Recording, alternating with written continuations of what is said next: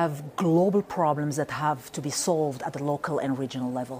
And I think the role that WEF can play, and we've already seen that during this week, is to bring in multiple stakeholders at every part of the value chain to try to unlock some of those solutions. So if I take the example of air pollution, which is a session that I attended yesterday, we could see that we are breathing all the same air, but we tend to look at these issues in silos. Water stress, water management is definitely an area where Morocco people ask me about the 1.5 degrees target. I say that we have reached that target last year. We've had the worst drought in the last 40 years.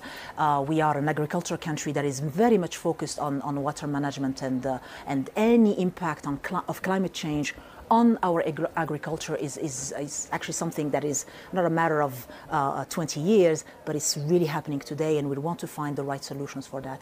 So I think looking into an integrated definition of what sustainability is definitely an area where the WEF can push the needle on. Last week I took part in a minerals forum in Riyadh, where we talked a lot about critical metals and minerals for the energy transition.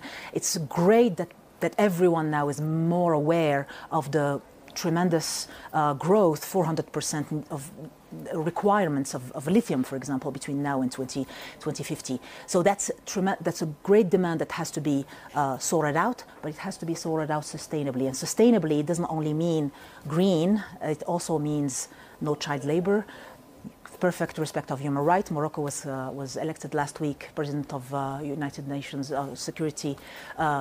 Human Rights Council, and that's definitely an area that we want to pursue, a wider integrated definition of sustainability.